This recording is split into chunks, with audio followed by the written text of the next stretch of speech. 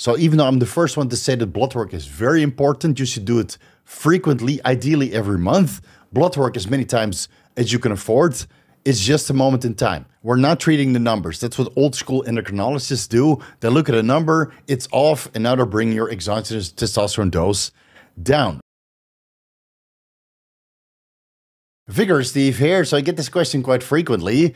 People want to know what the safest dose of exogenous testosterone is and find out the upper tolerable dose of exogenous testosterone so they can find some sort of middle ground and run testosterone for very long periods of time, preferably indefinitely with minimal side effects and all of the benefits associated with testosterone replacement therapy, hormone replacement therapy, or a full-blown steroid cycle that revolves around testosterone, right? Basically, people want to know the get out of jail for free testosterone dose. Long story short, it highly depends what else you're doing with your body, because let's be honest, you're not just taking exogenous testosterone, you might also be drinking or eating some processed foods over the weekend. Maybe smoke a cigar or some cigarettes or vaping or smoking weed, taking some recreational drugs here and there, right? So whatever pressure you're putting on your body, not that I'm saying that exogenous testosterone is putting tremendous pressure on your body, but as the dose escalates, generally speaking, health parameters start to decline. So if you keep the dose moderate, I would say that testosterone is reasonably safe. But if you start ramping up the dosages to bodybuilder dosages, then you definitely have to put some practices in place to keep your health intact. But to simplify it even more, the best dose of testosterone for you as an individual is the dose where you get all of the benefits associated with exogenous testosterone. That's increased mood and well-being, increased libido, but not to the point you have uncontrollable libido, where you're fupping 24/7 and you can't get anything done and your penis is completely calloused over. Right? That dose is then way too high. You need to reel it back in a little bit. You get a positive aggression, increased motivation, more confidence, and what so many people in the fitness industry are after, increased muscle mass and improved body composition, right? You want all of the good stuff and none of the bad. And the only real way of figuring that out is through self-experimentation. So you're going to have to get your hands dirty and maybe experience some side effects along the way. Side effects like acne or oily skin, hair loss or hair growth in places you did not expect, like the chest or the back or other places of the body.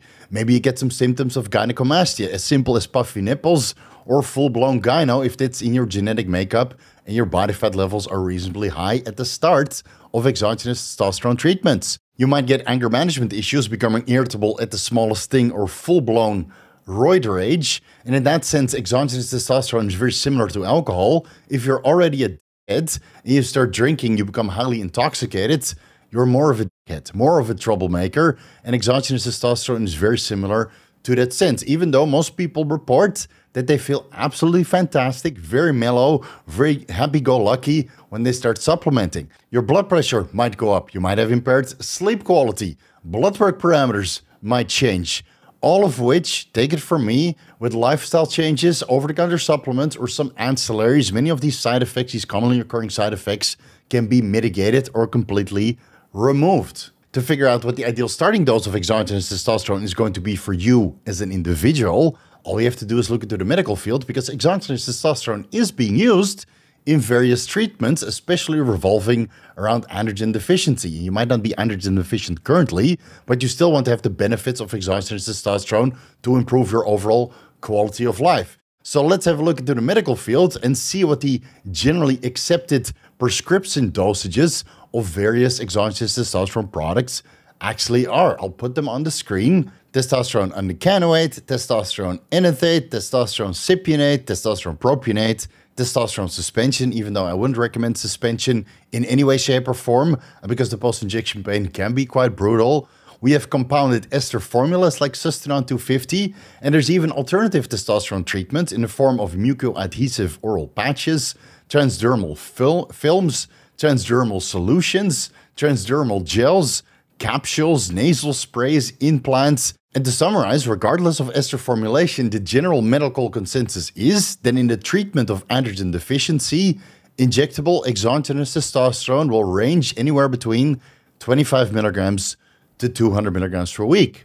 So I would say that that's a reasonably safe starting point. You can always build up. Just keep in mind that these clinically accepted dosage ranges are regardless of age, diet, lifestyle, activity levels, the co-administration of other medications or ancillaries or performance-enhancing drugs, and the amount of GAC repeaters that you have on your androgen receptor, because it's the amount of GAC repeaters that determine how tightly the exogenous testosterone is going to bind and potentiate androgen-mediated gene transcription, which is ultimately where all of the beneficial effects from the exogenous testosterone are going to come from. Now, if you're curious about these androgen receptor GAC repeats, without turning it into a full-blown GAC repeat deep dive, GAC stands for cytosine adenine guanine, and in most humans, the amount of GAC repeats on the androgen receptor can vary between 18 to 24 repeats, whereas in some humans have up to 35 GAC repeats, but it highly depends on the individual genetic polymorphism. Most of the scientific evidence indicates that fewer GAC repeats leads to increased androgen receptor sensitivity and binding to androgens, and whether that's a free circulating testosterone or other exogenous anabolic androgenic steroids, which are testosterone derivatives, fewer GAC repeats results in a tightly bound androgen to the androgen receptor, and thus you get more of an effect on the gene transcription. And on the other side, more GAC repeats leads to decreased receptor sensitivity and binding, and this is where medical conditions like androgen insensitivity syndrome are stemming from. Now, that being said, it seems that genetic analysis for androgen receptor GAC repeats isn't included in most DNA testing services that you can find online. So let's just forego these GAC repeats and stick to the things we can actually measure. So now that we know the clinical dosage ranges, how can we determine the best response to this dose of exogenous testosterone that we're taking?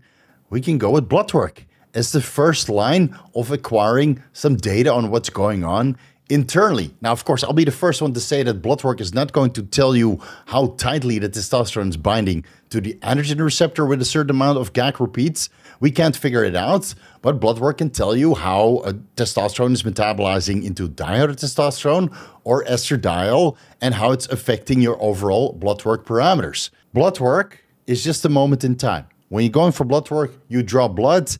All the numbers that you get on paper on your blood work results are just of the blood that was drawn at that exact moment in time. So even though I'm the first one to say that blood work is very important, you should do it frequently, ideally every month.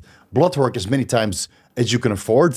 It's just a moment in time. We're not treating the numbers. That's what old school endocrinologists do. They look at a number, it's off, and now they're bringing your exogenous testosterone dose down, right? We're treating the patient, we're treating you. We need to figure out how you feel, right? So before you go in for blood work, make a little diary, write down what your mood is, what your libido is, what your well-being is, what your motivation and confidence, aggression, etc. is, right? Rate that from a 1-star to 5-star.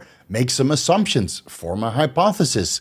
Maybe you think that your estradiol levels are high or your dihydrotestosterone levels are high based on the hair loss or symptoms of gynecomastia that you're currently experiencing, right? Whatever side effect you have, try to mix and match that to particular blood work parameters.